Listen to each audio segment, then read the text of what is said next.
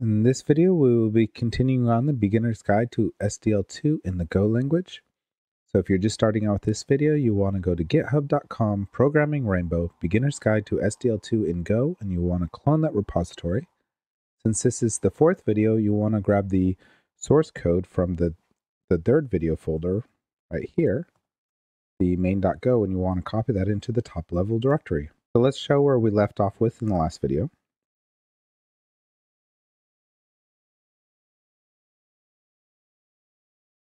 So we have the window open. It's 800 by 600. It is got a black background. The render is a black background, and then we have a background image that is the SDL logo. It also has a title set up.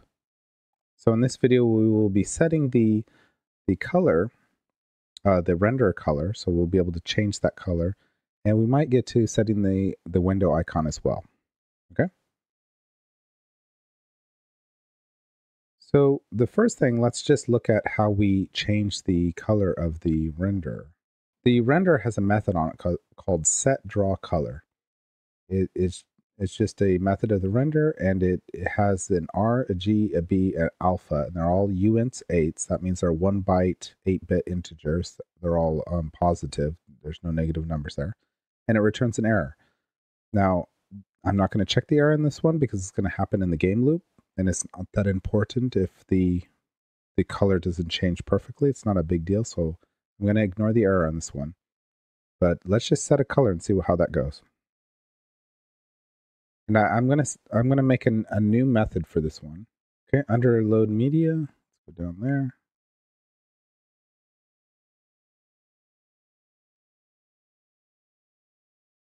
Right there's load media. Yep. So we're gonna have a method here, and we're just gonna call it change color.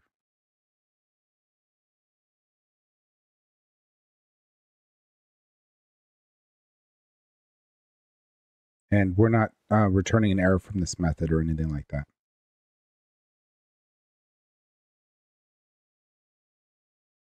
Sorry, I'm going to call it rand color. It'll make sense in a minute. So we have that method called setDrawColor, yeah, on the render. So we got G render. Then we have setDrawColor. There. So this is taking in an RGB and A. So we have a red channel, green channel, blue channel, and an alpha channel. So the alpha channel is transparency. We do not need our render to be transparent. If we change the color but then make it transparent, we don't actually see that color. So this isn't going to be transparent. And since this is 1 byte, it's a uint 8, which is an 8-bit unsigned integer. The counting goes from 0 to 255. So on this one, 0 would be completely transparent, and 255 would be completely opaque. And that's the one that we want. For the alpha, we're going to be strictly set to 255. Okay. Now on these other three, we can mix and match these colors. So if we put 0, 0, 0, we have black. If we put 255, 255, 255, we have white. If we go 255, 0, 0, we're going to have the brightest color red we can have. 0, 0, 255 will be the brightest blue.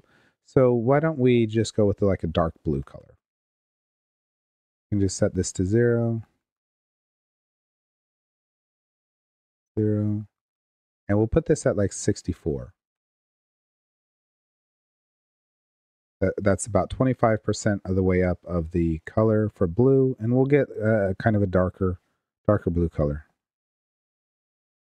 Okay, so we have this method, but we're not calling it anywhere. So what I want to do is I want to call this method if I press the space bar. So we're already checking key events here, and if the key down. So all we need to do is add a different check here on our case for a space. So I'm going to say scan code and space. So if space is pressed, we can just call our member function, which is rand color. It's not very random right now, but we'll make it random. So now if I press the space bar, I should get a darker blue color. Maybe it wasn't a good idea since this is already a dark blue, but yeah. Okay, that seemed to work. Now if I keep pressing space, nothing happens because it's just statically setting it to dark blue. Not doing anything amazing with it. So let's talk about how to come up with random numbers so that we can get random colors. So Go has the random math.random as part of the standard library. We can use that, and we can use it to make this kind of random object. But to create this random object, a new random object, we need a source. So what's this source? Well, that's another function from math.random. And this source needs a seed number that is a 64-bit integer. Okay, so where can we get a 64-bit integer? Well, if we use another standard library package, say time, if we get the time now, we get a type time, but we want a 64-bit integer. So if we run a method on that time now, which is the Unix nano, we're going to get a 64-bit integer. And this is nanoseconds since 1970. So whatever this, when this program runs, whatever the nanoseconds are since 1970, at the time that you launch the program, that is going to be the seed for a random number generator that gives us pseudo-random numbers. They're not cryptographically, secure, but they're just fine for games. So it's going to seed our random number generator. So we'll have this random object finally, and we can use that to call this method on it that will give us a random integer that will give us from 0 to whatever this number that we choose to put in here. And it's going to give us an int back. So I know that's a bit complicated. I just kind of want to explain the whole sequence. So basically we need two new standard library things. We need math random, and we need time. So we're going to need to add those. And these are part of the standard library. Math rand and time. And we're gonna need to hold on to our random. I'm going to call it RNG for like random number generator. So RNG, and this is going to be a pointer to rand. That's the type. It's in the math.rand. It's a rand package from math. And the type is rand with a capital R. So when we're over here, where is it? So this rand right here, this pointer to a rand, that's the type that we're doing. But remember, it's in math rand. So that's that. Okay. So we need to we've declared it, but now since this is part of the game struct, it can't happen in SDL initialize because that has no access to the game struct. It needs to be in the initialize method for game. So we have this the RNG that we've already created, and we want to populate this. So it's going to be G RNG equals. We have rand, the first function we looked at, new. Was the very first one we looked at, rand new. And remember, we need the source. We need to pass a source in here. And new source is what gives us the source. But this new source needs a seed number, okay? So let's just work down the line of this. This needs a source passed into it. And we can say, is it rand new source? Yeah.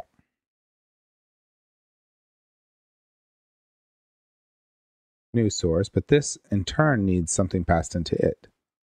Okay, which is where we get it from the time. So now we can say time.now, but we need this time to be not of type T, we need it of type 64 and 64-bit int.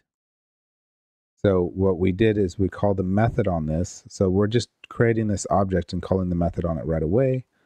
And this Unix nano. So we'll go show it again real quick. We have this time now. That gives us the time, and it's of type time. And we can take that, we can run a method on that, which is Unix nano, which gives us our 64-bit int. There's the time now, and then we're running a method on that to get our 64-bit int. That 64-bit int is seeding this new source, which is what we needed to be passed in. That new source is what we needed passed in to rand new. And that's finally going to give us our RNG, which is of type pointer to rand. Okay, I know that's quite long-winded. That's the type that we're finally getting back. And that's going to set up our random number generator so we can actually get random numbers. I think this is nano.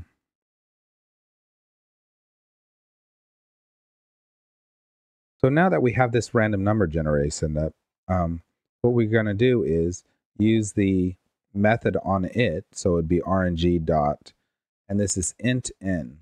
I'm not quite sure what this stands for, but it gives us a number going from 0.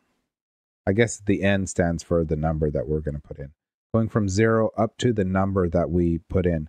But I believe it is exclusive, as in it doesn't include the number that we put in. So if we put in 256, we'll get a number from 0 to 255 as our random number. And that's important. And remember, this returns an int, okay? But this, where is it? This guy right here, if we look at its signature, it needs uint 8s. So an int is, I'm not sure in Go if it's 32-bit or 64-bit. It might be 64-bit. But that's a signed integer, but we need an unsigned 8-bit. So we need to deal with that as well. So let's try this with the blue color.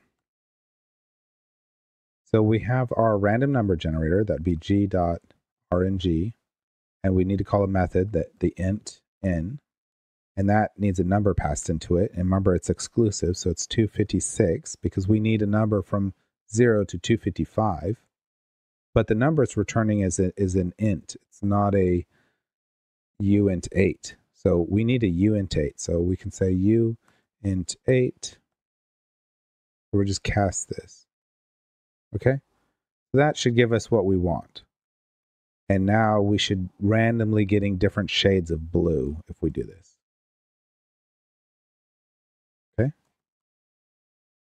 That looks good. So let's just do this for all of them. I'm just going to copy this right here. Yank that, and we'll put it in for the red and the green.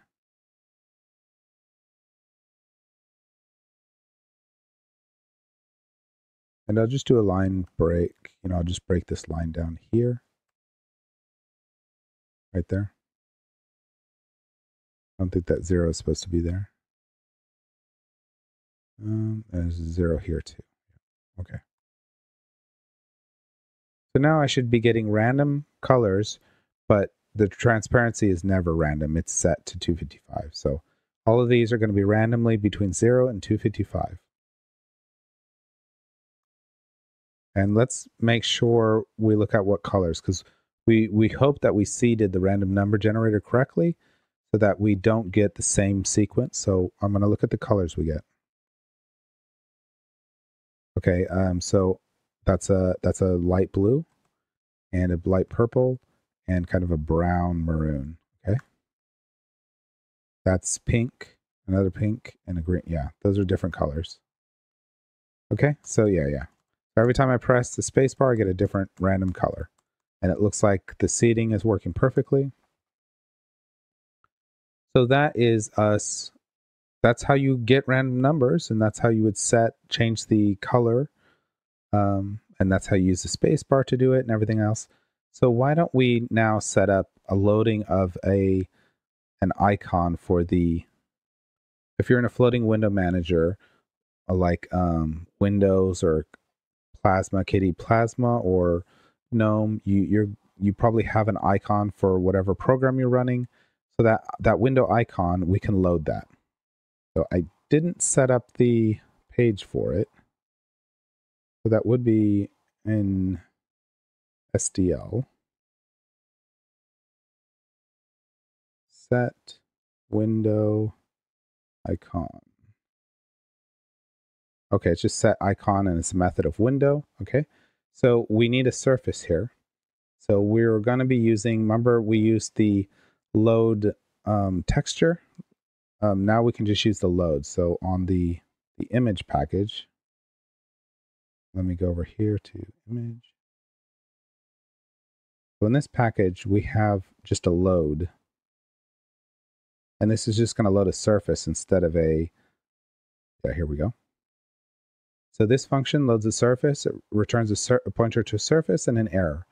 And so I know I said we load things as textures for the renderer, but this is not meant to be for the renderer. This is meant to be for the application icon, the window icon.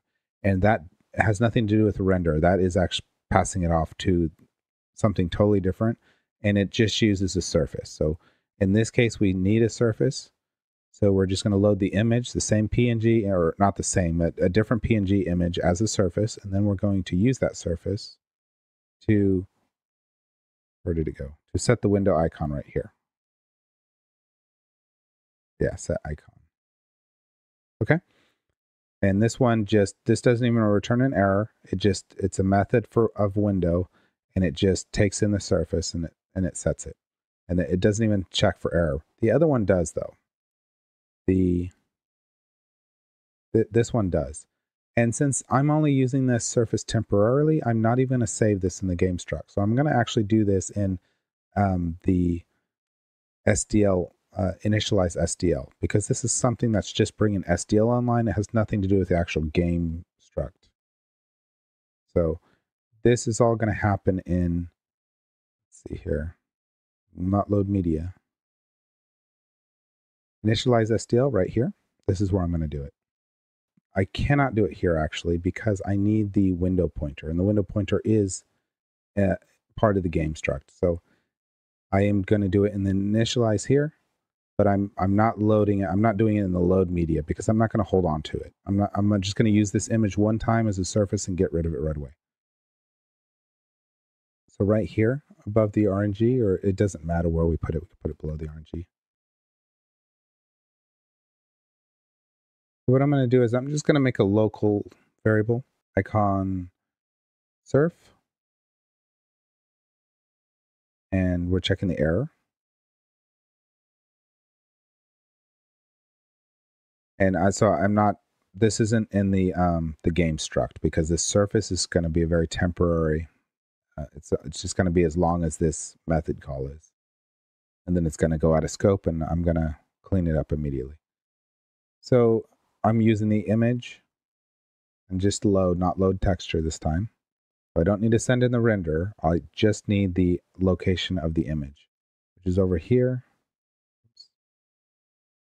So in images, we have this go logo.png, and that's the one I want to use. And it's a capital G on the go.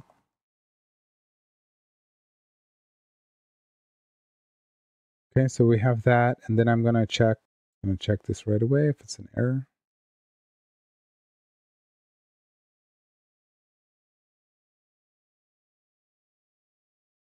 And this is just going to return, I'll say error loading surface.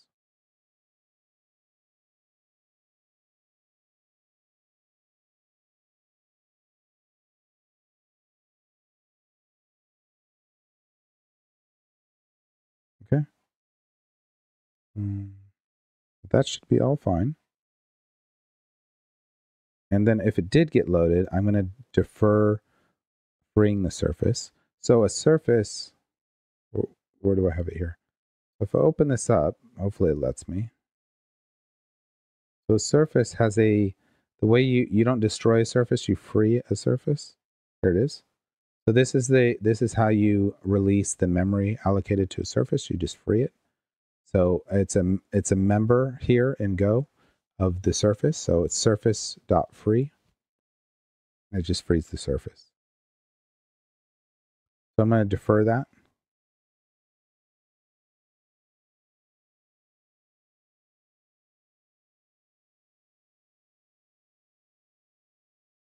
Okay. Now I actually want to use this. And I'm going to say, G, it's a method of window, and it's that set icon.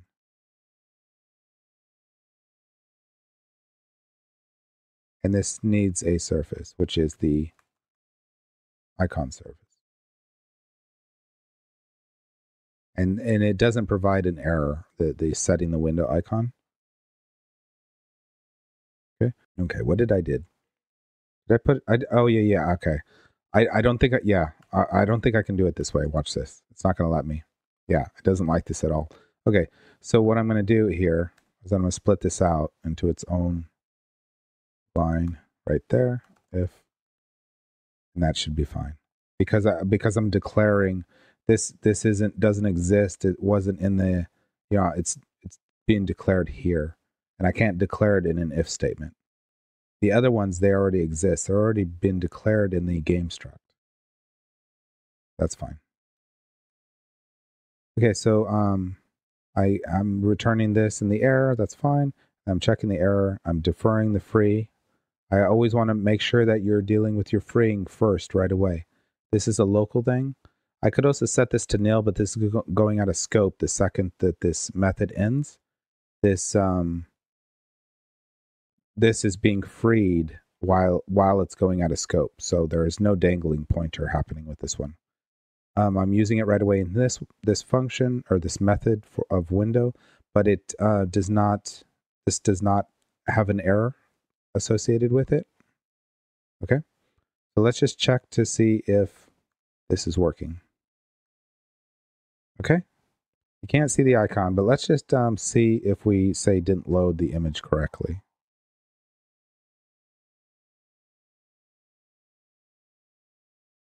So misspelled it. And now we have the error loading surface. That's the message I created. This is the message that's being returned by SDL.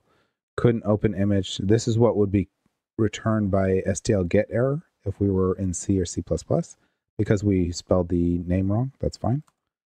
So I'm going to fix that.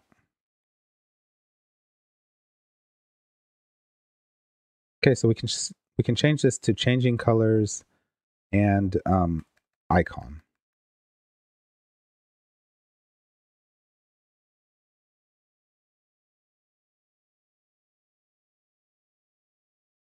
Okay, and that is set up there. Changing colors and icon. Okay, so let's see what the icon looks like. Whoops, why did I just do that? I don't know. Okay, so to show this icon, I'm going to start up a nested X window session that is going to load up KDE Plasma. I'm just going to start it over here in a different, I'll just do it over here. So I'm going to use, what's it called, Zephyr or something like that.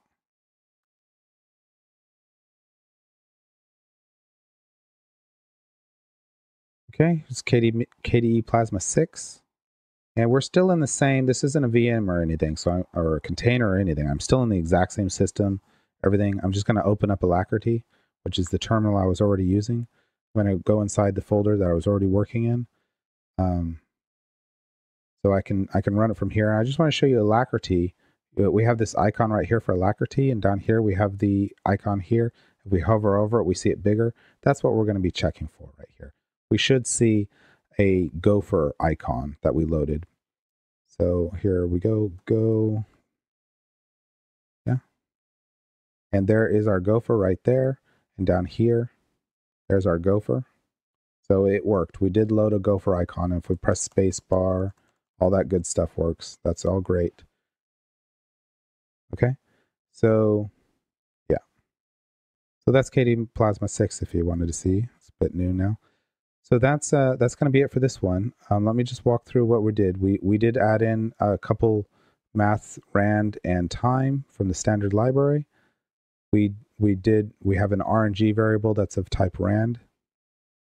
And down in initialize, we are initializing this new random object with using new source, and that new source is being seeded with time now Unix Nano, which is giving us a 64-bit int, I believe.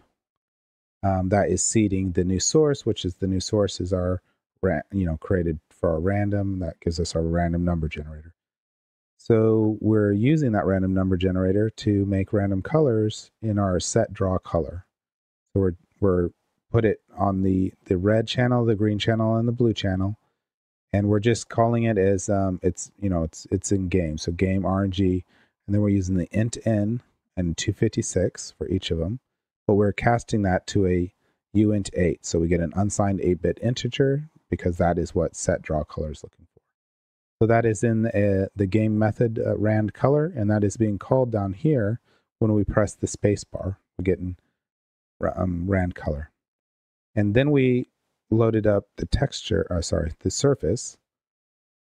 We just used a temporary variable here because we don't need it for the game.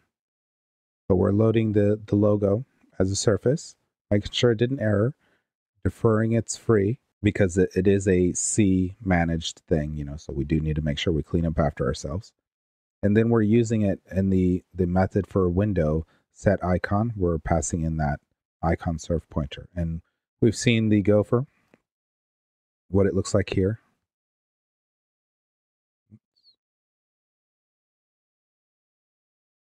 And that's our gopher there, and that's it down here. That's what it looks like. Okay, so that's going to be it for this one. Thanks for watching. Hope you enjoyed. Hope you maybe learned something or were entertained. Again, thanks for watching. Bye.